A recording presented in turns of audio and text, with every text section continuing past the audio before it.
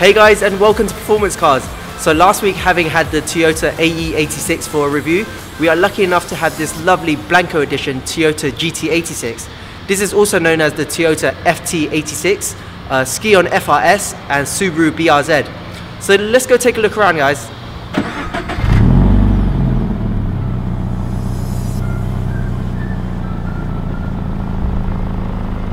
So Toyota's GT86 Blanco edition has been finished in a GT pearlescent white. It has the red and grey stripes along the bonnet, the red stripe on the lower bumper, along the door mirrors, the side of the car with the GT86 badge, along the roof, the shark fin aerial, on the trunk, and the lower half of the bumper. So while we're at the rear, we might as well talk about it. We have twin exhaust tailpipes. These are 86mm in diameter, believe it or not. The fog light itself has been shaped as a T. You see it there. And the trunk itself is quite short. It really is a compact car. Alloy wheels themselves are Toyota's 18-inch GT86 model. So you can just see that there. Sorry, it's upside down. These are also larger than the usual 215/45/17s. So these are 225/40/18s. And that's the same as the ones at the front. And coming to the front, we have a cosmetic vent on the wing. And we come to this GT86 badge. So have a talk about it. These two pistons are to show the box engine, and this 86 is supposed to show a car drifting. So if you imagine these red dots as the four wheels from a bird's eye view.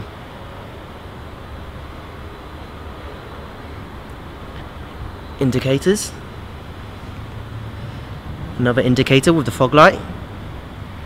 HIDs are standard, of course. Daytime running light is built into the headlight. Headlight washers. And the lower front grille also has that T to illustrate Toyota, as you can see it there.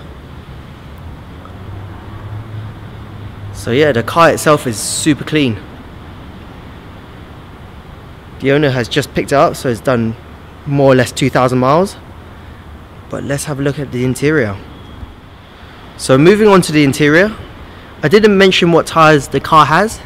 So as you can see here, this is the normal size that I mentioned, 215/45/17s. But for the Blanco edition, we have the Yokohama 225/40/18s V103.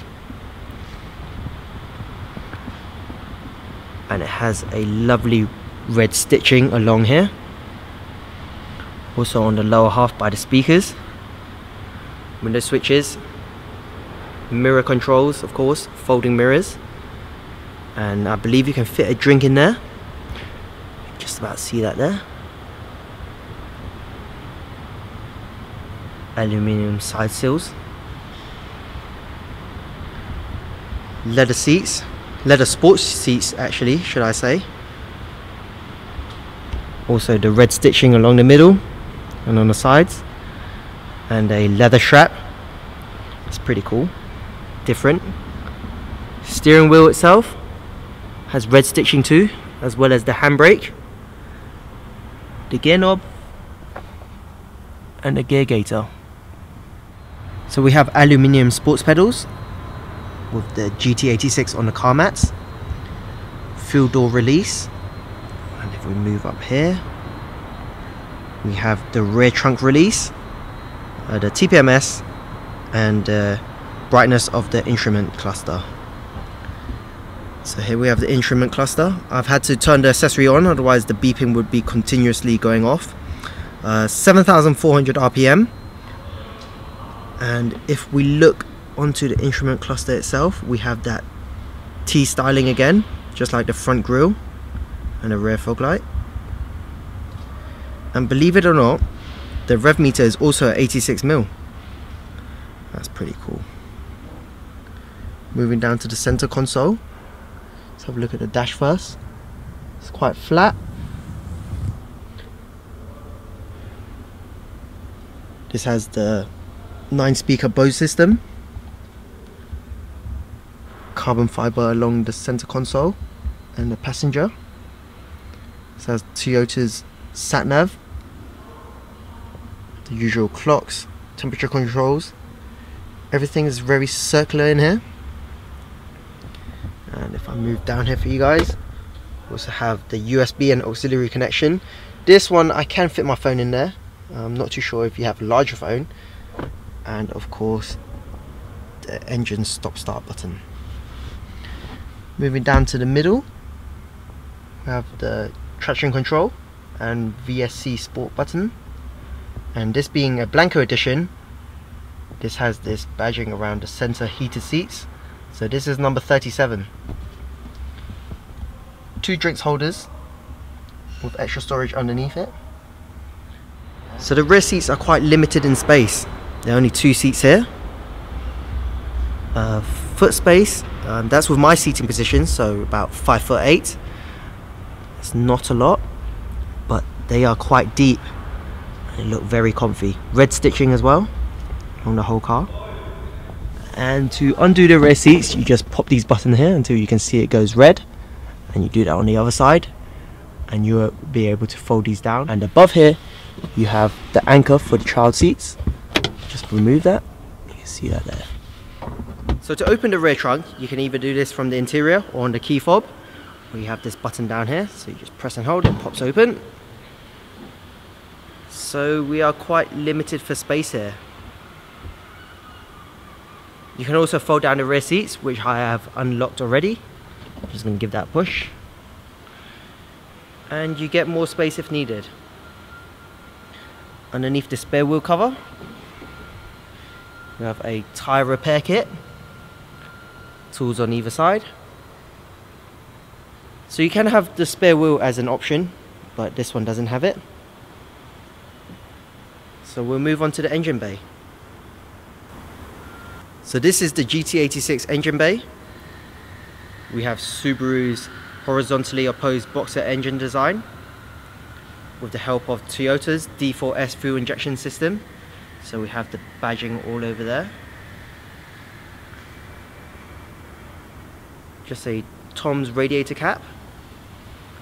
But apart from that, this is completely standard with an aftermarket panel filter. Power is rated at 200 brake horsepower with 151 foot-pounds of torque. So this may not seem like a lot of power, but I'm looking forward to going for a drive. So let's get to it. So let's have a talk about the slip indicator and the VSC Sport down here. If you have everything on, so nothing showing on the instrument cluster, you have a sensor security, so traction control, you have the ABS controlling various brake discs around the car. Talking about brake discs, the rear discs are also ventilated, so that's pretty awesome.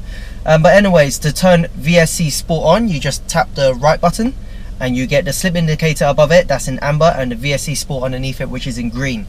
Turn off traction control, press that, the one on the left, the slip indicator on the button, press that once and you see TRC off on top of that.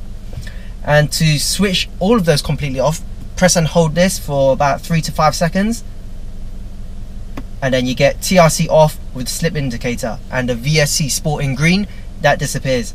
So this would give you more, how should I say it, more fun in the corners, so the back would step out more, but this doesn't fully disable everything. To do that, you have to do a few things with your handbrake, your brake pedals and the buttons, and that would disable everything. And yeah, nothing will save you if you go into a big spin. But that would also record itself onto the ECU, so yeah, I wouldn't advise doing that. So we just keep TRC off with the slip indicator with no VSC Sport on. So let's go for a test drive. Alright guys, so we're inside the GT86, and the first thing I'm going to try out is the cornering. Hard on the brakes, heel and toes, very nice. Nice turn in. Got the back stepping out of it. And we've got the traction control light coming on. So yeah, this thing, it handles really well, but if you're going in too quick, the back steps out just as easily. 200 brake horsepower. It might not seem like the most power ever, but it's more than enough, believe it or not. The interior, I love the steering wheel as well. My hands wrap around it nicely. We have the big tachometer, the rev meter in front of me, with the speedometer on the left. That reminds me of the Celica Sports M, if you remember that video. And yeah, the carbon surrounding the multimedia touchscreen, that's really nice. All the controls below it. The AC and the climate controls, those feels really cool as well. You just press down on it, and to cancel it, you press it on again. And yeah, it's just, this car's really well built. These seats are so comfy. They do provide quite a bit of support on the sides, I'd say, and especially this car being so new, yeah, it hasn't sagged down or anything like that, and it's nice having heated seats as well, so you get the warmth in the winter, and that's really nice. So back down to third gear, second, turn in and back out. Yeah, we've got back stepping out. This car just loves to rev all day long. The engine is really responsive. Really loves to rev as well. Coming onto the braking zone again, hard on the brakes. Third, nice heel and toe, lovely. Going on the exit.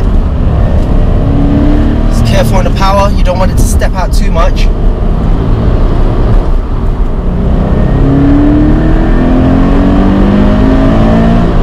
It definitely revs nicely above 4,000 RPM as well.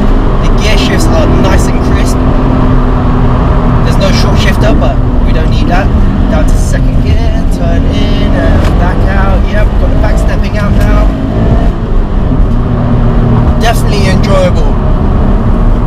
You have to balance the throttle though. Don't go crazy and hammer that throttle, because you will spin out quite easily. But apart from that, I think anyone can handle this really nicely around the corners. And this is on its standard suspension as well. Listen to that engine, it just loves to rev. So around this corner, I'll give it some again. 6, 7, upshift. Hard on the brakes again. Right, so we've come to a stop.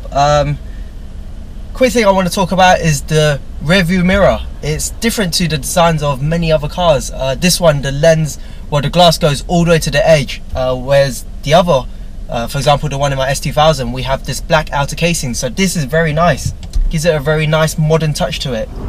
So for the sake of this test, I'm going to switch everything back on, so just tap them and make sure all the warning lights are gone. Just pick up some speed. Lovely engine note. Hard on the brakes again, third gear, turn in, back on the power. Yeah, can definitely feel all the controls and the braking on the, especially the outer tyres. You can feel it, the chassis twitching, but it wouldn't let it step out at all. So those are some really safe controls Toyota has implemented into the system.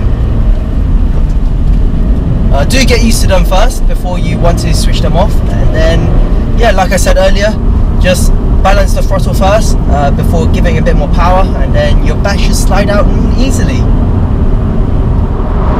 Coming up to another set of corners, see how the braking feels. So hard on the brakes, nice. Downshift, heel and toe, quite decent. Back on the power. We have all the way to 7,000. You have a shift indicator as well. That's pretty nice. Didn't notice that before.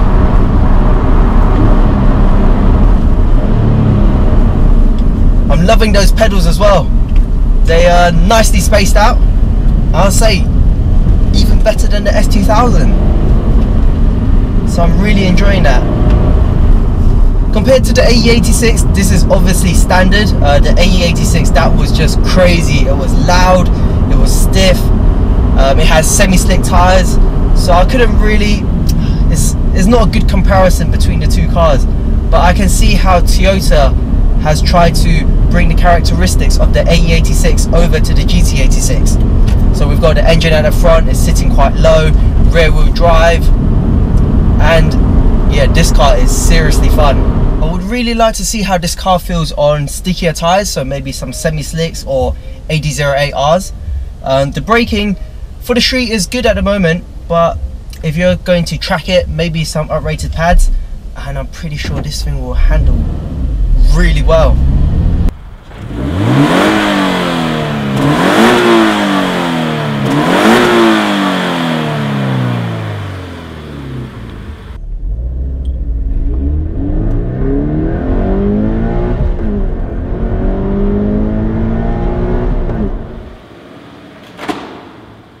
A Toyota GT86 weighs in at 1,278. We have this GT86 Blanco edition at 1,199. So guys, I want to say a big thank you to Carmen for letting me drive her Toyota GT86 Blanco edition today. Yeah, as you can tell, this car is brand new. She literally picked it up not too long ago, so yeah, many thanks for letting me drive it. This car is great, it handles so well, and with those wider 225 4018s compared to the 215s, yeah, you get more grip, but the back still steps out and you can control it easily. So yeah, Subaru and Toyota did a great job. Subaru's engine, it revs nicely all the way to 7,400 RPM, and Toyota with the chassis, yeah, great. So yeah, don't forget to comment, like and subscribe if you haven't already. Drive safely, take care, and I'll see you guys soon. Hey guys, and welcome to Performance Cars. So today I'm really excited to have this Toyota AE86. This is the Corolla 11 model as opposed to the Sprinter Treno.